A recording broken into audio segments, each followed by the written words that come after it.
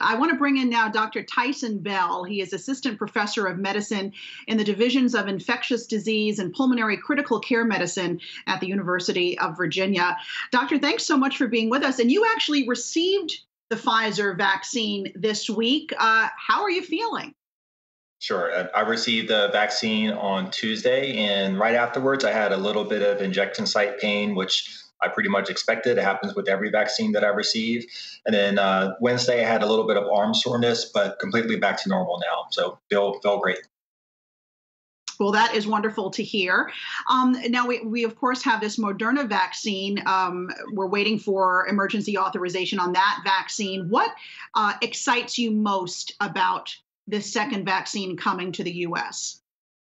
Well, yeah, what I do like about the Moderna vaccine is that it doesn't have as difficult the storage requirements as the Pfizer vaccine, despite the fact that they do have similar efficacy and safety profiles. So I'm thinking the Moderna vaccine would be a good alternative for regions that may not have the ultra cold storage freezer capabilities, like large hospital systems, for instance, like where I work. So I'm thinking neighborhood clinics, rural areas, underserved areas, this would be a good alternative because it's easier to store in more conventional freezers.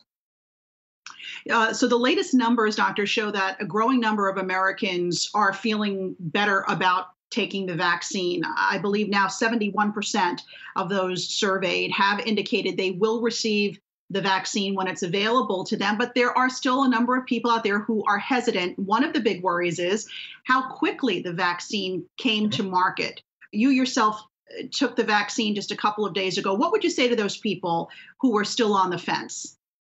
Sure. So I've gotten a lot of questions about this, and it is true that we were able to develop this vaccine, and multiple other products are coming online too, potentially, in the course of a year when most vaccines will take upwards to 4 to 5 years to develop. So why is that the case? I think a few things to remember. First of all, the technology is new to a vaccine platform, but mRNA technology was being used and studied even in the SARS and MERS pandemics. And the discoveries from that period led to the ability to rapidly accelerate development now. And Operation Warp Speed poured a lot of investment into it that allowed us to really accelerate that process. The clinical trials were able to be enrolled in relatively quickly because, unfortunately, the pandemic has been surging. So they were able to meet their endpoints quickly. They also collaborated across sites so that we had similar efficacy endpoints for the vaccine trials. And then third, the distribution happened alongside the ongoing of the clinical trials. So by the time approval happened, Pfizer was able to ship out vaccine over the weekend. And that's why I was able to get it so quickly after approval. The important thing to remember is that the science has not been cut short. So the independent advisory committees that oversee the science and distribution and approval, that would be the study site investigators and our independent boards that oversee vaccine safety. That stayed intact. The FDA advisory committee, which just voted to recommend approval for EUA, and then the ACIP, which is the advisory committee for immune practices housed in the CDC. These are all independent experts who would be involved in any vaccine approval process, who have maintained the scientific integrity of this whole process. So, doctor, there are reports that about 1 million people have already been vaccinated. I know when you look at the overall population, that seems like a small number, but we've got to start somewhere. What happens to mask wearing as more and more of us do become vaccinated? Do you see us wearing masks well into 2021? I do anticipate that, unfortunately. It's going to take a while for us to finally turn the corner on the pandemic. We do need to achieve this level of what we call herd immunity, where the vast majority of Americans are protected, and that may protect the ones who may not be able to receive vaccination for whatever reason. But in the meantime, we do have to stick with public health practices. What about colleagues of yours who have gotten the vaccine? Now, we've heard about these incidents. I don't know how isolated they are, that people have had allergic reactions to the vaccine. Have you seen any more serious side effects from the vaccine personally?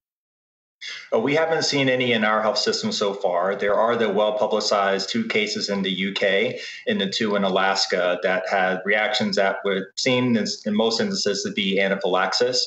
And for that reason, people who have a history of anaphylactic reactions, there is a precaution. They can be allowed to proceed with vaccination. The only contraindication is actually people who have anaphylactic reaction to known components of the vaccine itself.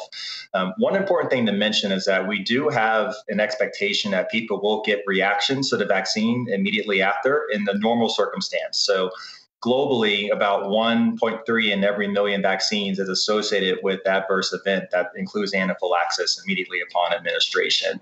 So we'll learn in the coming days and weeks whether this is a true signal or if it's more sort of par for the course.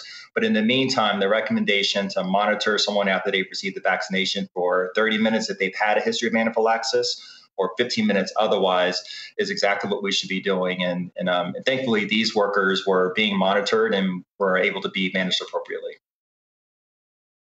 Now, I understand the way these vaccines work is there are 2 doses given within weeks of each other. When are you set to get your second dose? And might someone not be allergic to the first dose, but experience some other side effects upon the second dose?